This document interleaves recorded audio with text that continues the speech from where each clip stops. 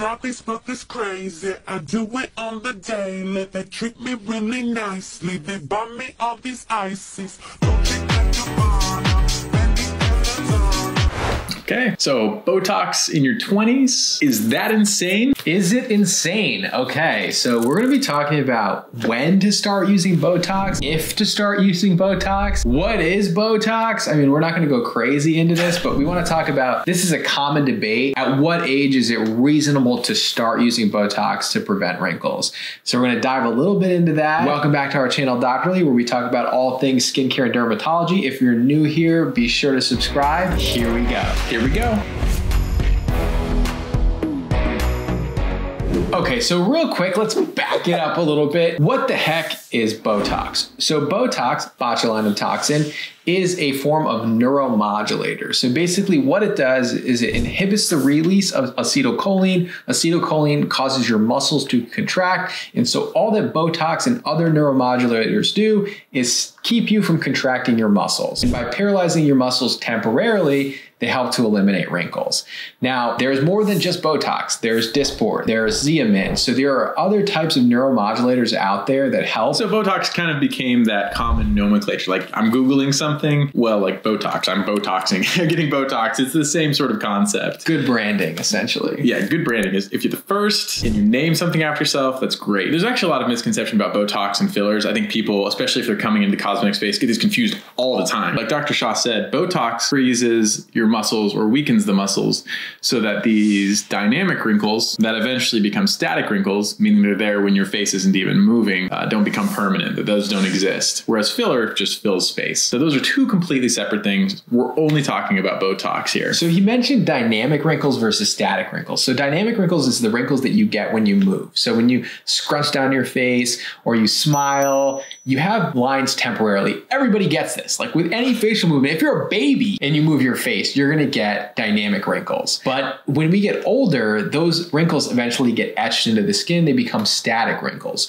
So the goal of Botox and all neuromodulators is to stop dynamic wrinkles and therefore stop the formation of static wrinkles. And so there's a term on social media that I hear all the time, preventative Botox. All Botox is preventative. That's the goal. It's not meant to reverse static lines. It's meant to prevent static lines. And so that terminology is kind of like, it's meaningless. So yeah, even off the bat, Dr. Shah, actually, he used a word that kind of gave away the answer. He didn't say to treat your wrinkles. He said to prevent your wrinkles even in the opening. And this is the biggest misconception of Botox. Not that it can't treat your wrinkles, because I think we see it anecdotally in the office all the time. People who have static wrinkles, they use Botox, and you do get some improvement over time with those resting lines on your skin with Botox. So if you've got the lines, it's not too late. You may benefit from Botox, but the bulk of the work is done in prevention. So the question is then, at what age are you going to start developing wrinkles? Well, we know that it depends actually on your skin tone. So with lighter skin tones, you end up developing wrinkles at a younger age. Now, sun damage plays a role. People that are very expressive and have strong musculature in the face tend to develop wrinkles earlier. Dr. Maxfield and I are basically the same age. We basically have used neuromodulators about the same amount of times in our life. He just has a little bit more expressive, stronger, only facial muscles, not body muscles, I would argue, but his facial muscles are stronger than mine. And so he develops wrinkles a little bit quicker than I do. There's so many different factors that play a role into this. If you're like early 20s, right, you can do things to try to slow the process of wrinkles, right? That's your sunscreen. That's your retinol. Those are things that are going to be minimally invasive that are going to help with your wrinkles. But as you get into your late 20s, early 30s, mid 30s, you start to develop wrinkles just because of facial movement. I think you can think of this a couple different ways. It's the same concept of sunscreen, right? Your goal with sunscreen is largely preventative. You can have benefits if you use it after you have all the sun damage, but by far you're going to get the most bang for your buck if you start it ahead of time. And so the whole concept of using skincare proactively is not foreign to anybody. It's just this idea that people have that Botox is something different, something distinct. But truly, the idea of using it preventative in the same way you use your topical skincare actually makes a lot of sense. And you're also going to get the biggest bang for your buck in that way with this as well. It's actually probably the cheapest way to prevent wrinkles because All the other treatments we have for wrinkles are much more invasive actually than Botox. Filler to fill out the wrinkles once they form, laser resurfacing to basically collagen through damage to the skin, or a facelift to tighten the skin, or thread lifts. Like all these other things that help to eliminate wrinkles are actually much more expensive than having done Botox and using your sunscreen and your retinol early on.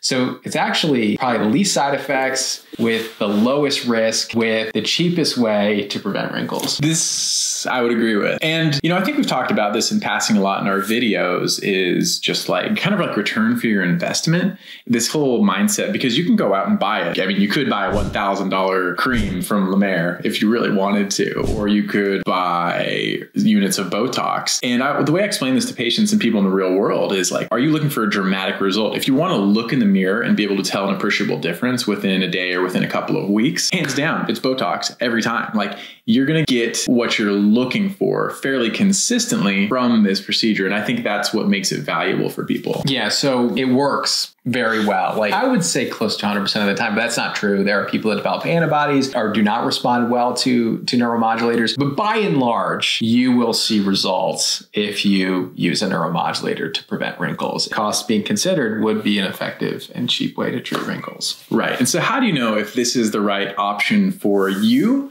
Well, just full disclosure here, I heard it best explained by Prem. He's a plastic surgeon. And I love the way he described this, is that just really making sure you understand the difference between fine lines and wrinkles, which are just like those very, very shallow, fine, subtle lines that just make the skin look textured, look aged. That's completely different than dynamic wrinkles. And it's extremely important that you understand that, because if you're going for these, you're not going to get a meaningful response from a topical cream. Same with probably like those deep acne scars. And we've said this many times as well. Like, make sure you know what you're treating. If you're going after thick dynamic lines, Botox is where you need to be investing your interest as opposed to an expensive topical cream. Absolutely. Knowing the limits of what your topical skincare products can do is super important. Will end up actually saving you a lot of money at the end of the day. So one of the good things about Botox versus other cosmetic procedures is that it's not permanent. It only lasts about 3 months where it paralyzes those muscles for. Now, the results where it actually softens those wrinkles will last much longer than the 3 months, but the movement is only stopped for 3 months. So if you hate it, if you're somebody who's like, I want to try Botox, but I'm nervous about it or I'm scared about it, and you end up getting frozen and you hate the way it looks, it is going to wear off after 3 months. So for both of us, we don't like it when we lose the ability to show expression around the eyes. And so as a result, we just don't get injected along the eye. So you can pick and choose what look you want to go for, but just know that it's not permanent. That being said, if you want to be frozen your entire face all the time, you would have to get injected about every 3 months. So how much is this going to cost?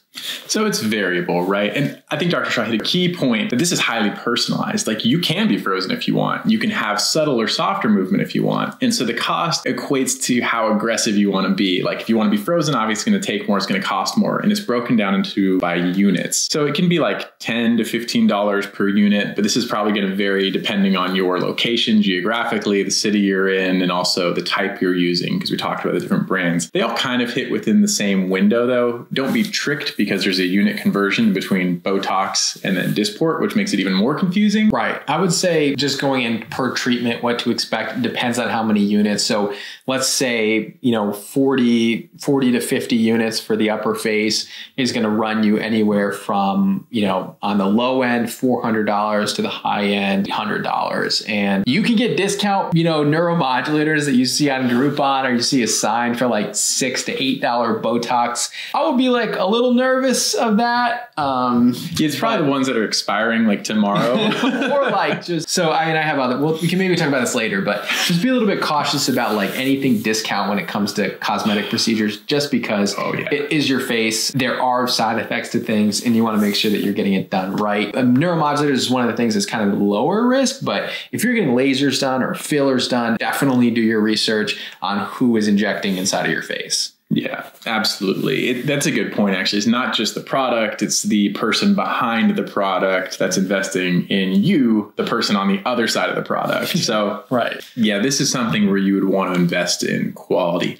Also, can I just say, do you have any tattoos? No, I don't either. I think I want a 3-month tattoo. If you could make tattoos like Botox, tat me up. There's a new startup called like Ephemeral Tattoos, and they do tattoos last about a year or two. Maybe it's you who told me that. So if you see me and I'm like, I've got a sleeve on next shoot, neck tattoo, just know I found the place. So that being said, so going back to the premise of the video, starting in your 20s, is that too soon? So I actually have like a little rule I came up, because you'll ask me like, when should I start? Or if I should start, when is a good time to start? So I tell people this, right? When you go to bed, I notice that my wrinkles are most pronounced right before bed. And I think it's because of my all day movement. I tend to, when I wake up in the morning, I tend to be like more fluffy. I eat a lot of salt, you know? So I find that my wrinkles are most pronounced right before I go to bed. And so what I do to determine whether or not I'm developing these static wrinkles, which is what I don't want, is that I actually look at my face right before bed. And if I'm developing etched in lines, that's a good sign that my dynamic wrinkles are turning into static wrinkles. And that's when you want to be treated with Botox to prevent wrinkles. Look at yourself at night. If you're starting to notice that without facial movement, you're developing etched in lines before bed, that would be a good time to start preventing wrinkles. Now to the last question, because I know this is going to come up. Do we have to do this, or are we just all crazy, insane, psychopathic people that are injecting poisons into our faces? And quite simply, no, you do not. You do not have to do any of these things. Aging is natural. The alternative is worse. And you know, we like to see, I mean, somebody who has lines is somebody who's lived and enjoyed life. So you absolutely don't need to do these things. We talk about them because we want to educate you about making good decisions and understanding how these things work, so that you can make an informed decision. And we're not trying to impose any of this on anyone else. Yeah, if you really want to know where we stand, just go back to our wrinkles video. We did a whole deep dive on wrinkles. We talked about our stance on wrinkles in the beginning of that, get an idea of who we are and how we feel about it, but totally agree. Smile lines, you know you're stepping into a good room when the person you're talking to has lines etched on the side of their face. Right. So it's a part of life. We love it. So if you want to have some wrinkles, embrace them, love them.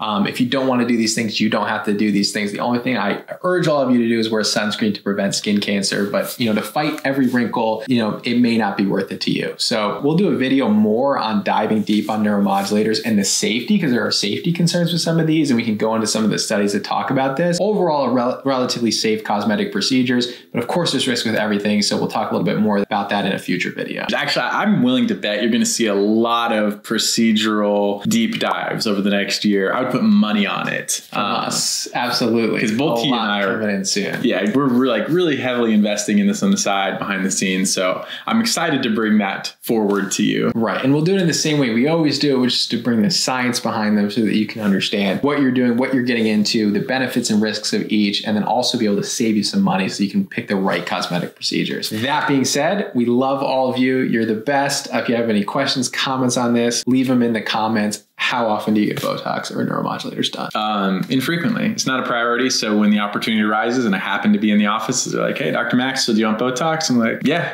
right, sure. I'm like every 9 months or so. It's probably been 6 months since I got mine, but every 9 months. I don't even count. If you see me and my forehead moves less, I got it. If my forehead moves, I literally pay no attention to this. I just don't, it's not a priority for me. There we go. All right. We'll see you all in the next video. All right. See you next time.